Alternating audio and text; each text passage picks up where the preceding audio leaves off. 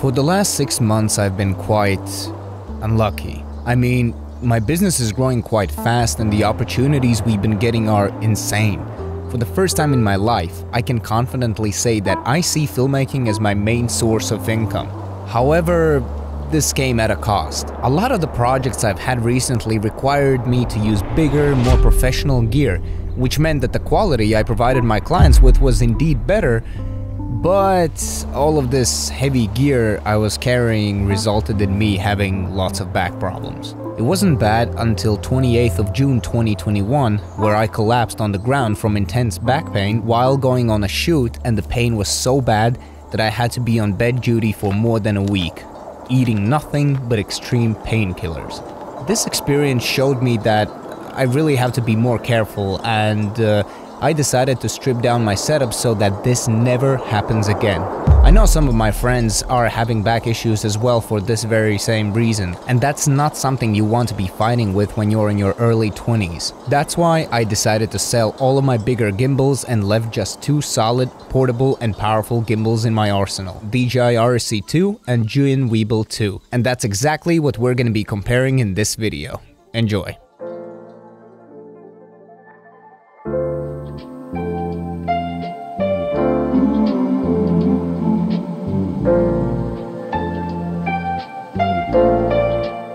After getting juicy B-roll shots of both gimbals, I wanted Rainis to try out the underslung mode on the Dji Rsc2 because I find it quite interesting to say the least. Check this out.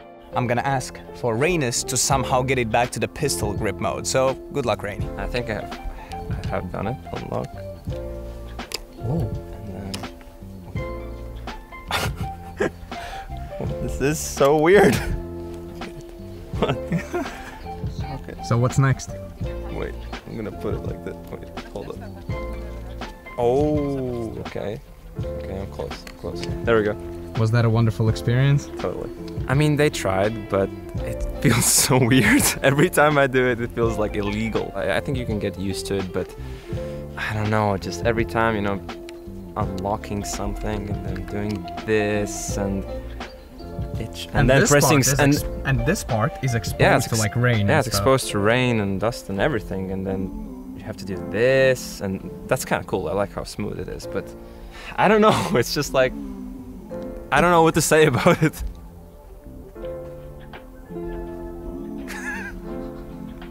Like, why? Without any further ado, we decided to have a bit of a challenge. Since we still needed to warm up, we gave each other 10 minutes to get a couple of B-roll shots to see how both of these gimbals perform in extreme run-and-gun type of situations.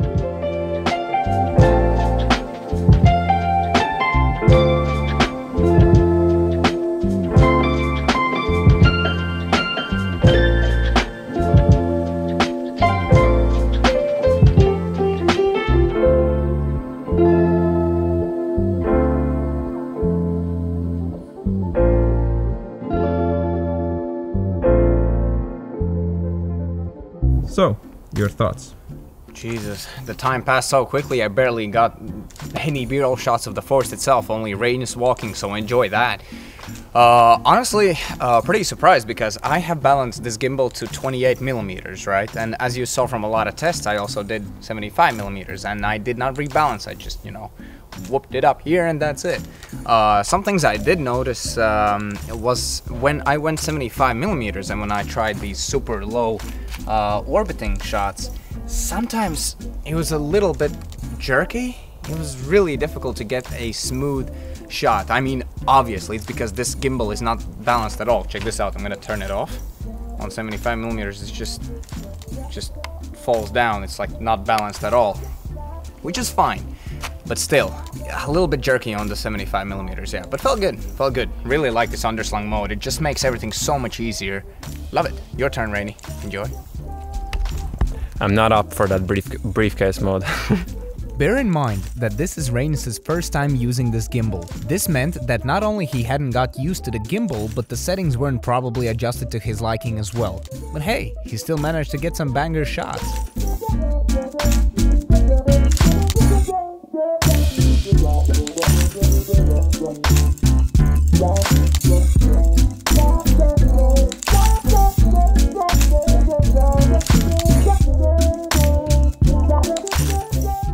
feels a little smoother, I'd say, like it eases in the movements, I think, a little bit better.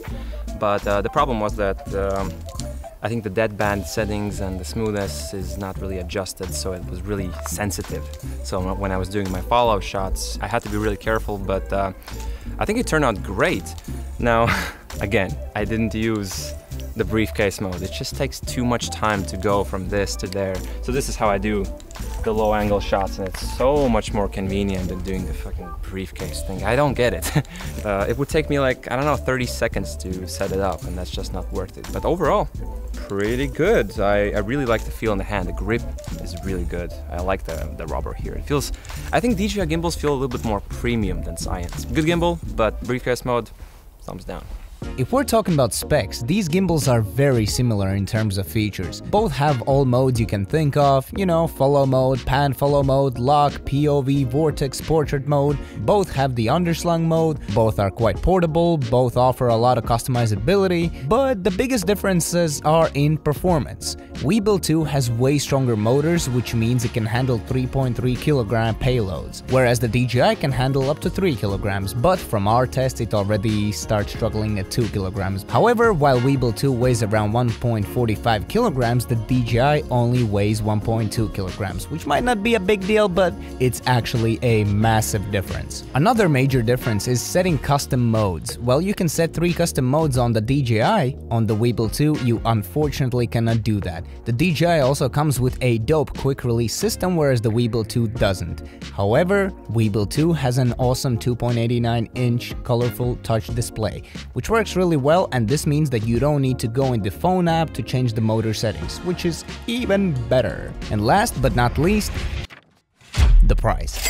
Hello, I like money. DJI retails for 429 euros, which in USD is, I don't know. While the Weebill 2 retails for 579 euros. That's a whopping 150 euro difference, so choose wisely. Now we're gonna go into the what is it called in Swamp. English? The swamp, yeah. And we're just gonna have 30 minutes to ourselves to get like enough B-roll to create a little story, and then we're both gonna do a little edit to unleash the creativity with this tool, so to speak. We interrupt this program to bring you... Ladies and gentlemen, I am about to present you one of the craziest features. Well, it's not really a feature, it's just a thing I found out. But yeah, it's my favorite thing about the Weebill 2. Okay, so I have balanced this setup pretty okay. Let's turn it on. Everything is good. Works as expected. Very nice, very cool. In Austria, in a lot of the hikes, I was just super tired, right? And I didn't want to switch the lenses and then rebalance the gimbal, and I don't know, I just didn't want to deal with it. So what I did is this. I took off the lens from the gimbal while it's still on. No biggie. Took another lens, which weighs completely differently. Screwed it on. While the gimbal is still on. Bada bim, bada boom, bada bim. Do you hear any motor noises? No, I don't. Yeah, this is so cool if you're shooting with primes. How cool is that? That was, nailed it! After that, it was Rainis' time to shine, and the following footage you're seeing is his masterpiece. I think in some shots you can see him struggling a bit, but that's why I asked him to help me out with this project, because I like seeing him struggle like this. Love you, Rainy.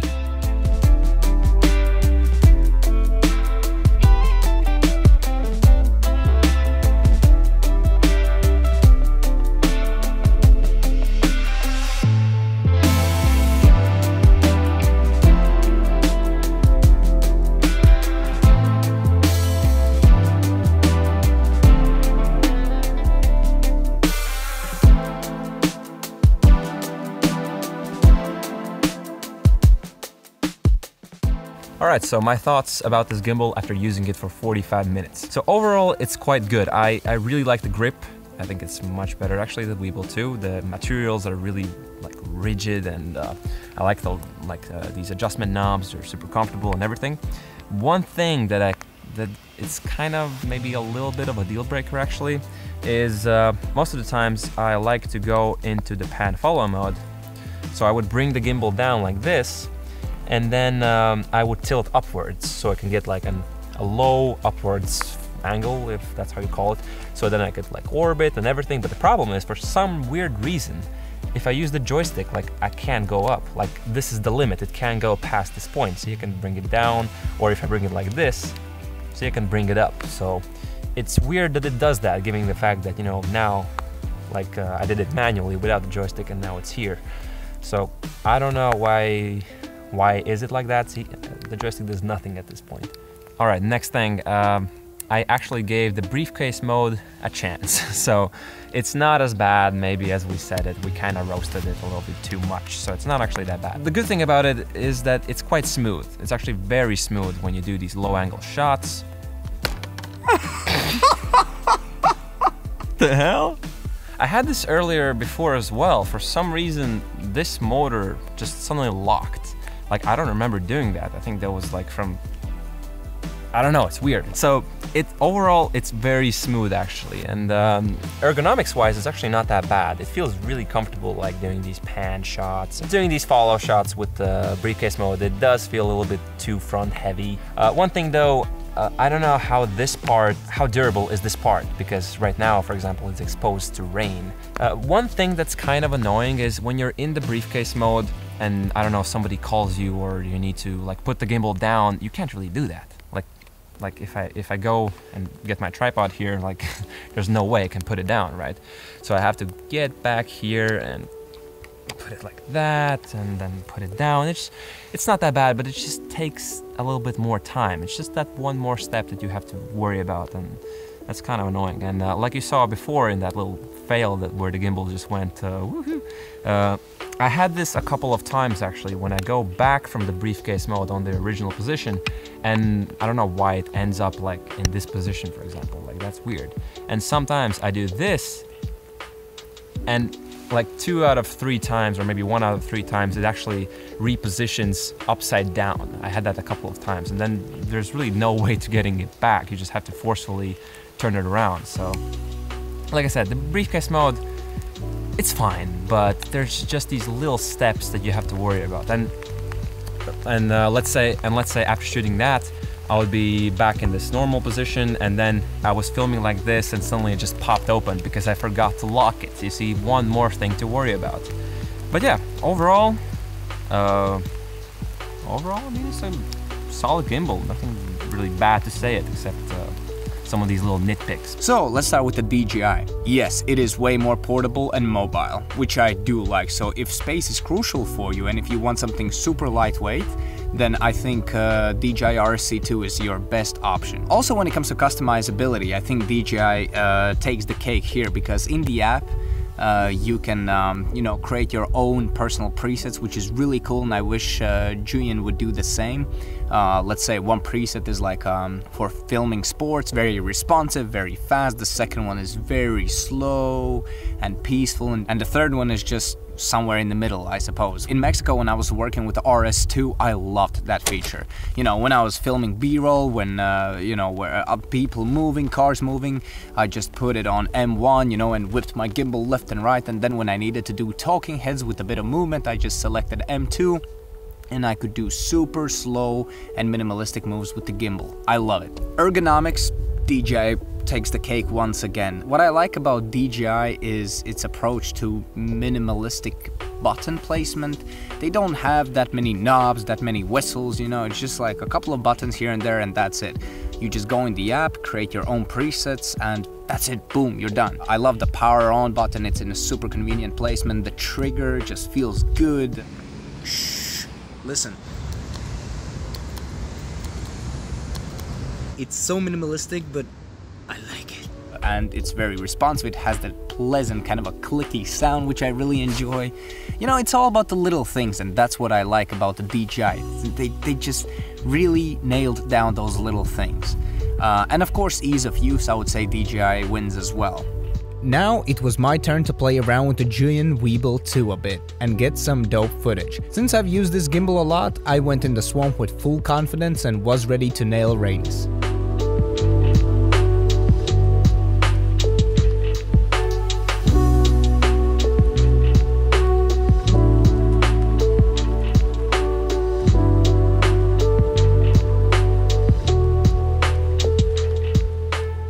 what do I think about the Weebill 2?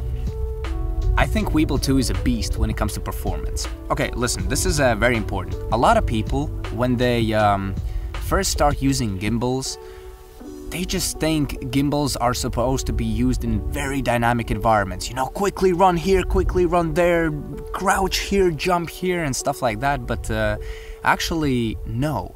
I think you should learn to use a gimbal in many different ways. I use it as a slider, as a tripod, so that's why the performance is very, very important for me. I use gimbals mostly for minimalistic moves. I rarely ever, like, yes, I do sometimes in dynamic projects, you know, like move very quickly with the gimbal, but 90% of the times I use it to get very, very slow shots, just very minimalistic shots like you saw here, you know, just all these detail shots with a little bit of orbiting around it, just lock mode and just a little bit of tilting up, panning and stuff like that. And this is where the Weebill 2 shines. Like, I balanced the lens, the timer on 28 to 75 on 28mm. Even when I went to 75mm and, you know, used it in the underslung mode, I was still able to get fantastic slow movement out of the gimbal, and only sometimes I felt this little bit of a shake because it's not balanced properly, you know, but yeah, that's what I'm talking about. It's all about the minimalistic moves as well, and that's the key thing I look when getting a gimbal. Yeah, so motor strength and performance, Weebill 2 hands down. Also, it has that flippy screen, which is great because I hate using the apps and I can just change the settings on the go, which is amazing. Love it. One more thing which actually shocked me. My most used mode in a gimbal is actually the lock mode, believe it or not. And the lock mode on the Weebill 2 is fantastic. I love it. It's like when I move forward, it never drifts. Because with all the previous gimbals I've tried, it can be Feiju Tech, DJI, Zhiyun, what else have I tried? Siroi gimbals. All of them drift a little bit to the left or to the right. And I'm happy to say this is the first gimbal I've used which does not do that. And I'm so happy for it because that's my most used mode. And I think from all those shots you saw previously, you saw that pretty much 80% of my shots were in the lock mode. I love it. It's just so solid. Overall, we think both gimbals are fantastic and have their advantages and disadvantages, but to sum it up, if you want a gimbal that is light, portable, a bit cheaper, easy to use with a lot of mode customizability, can handle basic setups, go for the DJI Rsc2. If you're looking for performance and something that has really, and I mean really strong motors, can handle heavier setups, and you can change the gimbal settings on the fly without using an app, go for the Weebill 2. Alright, we hope that this video made your decision on which gimbal to buy a bit easier, and we also hope that you enjoyed this video. Stay awesome, and you know the drill. Peace out.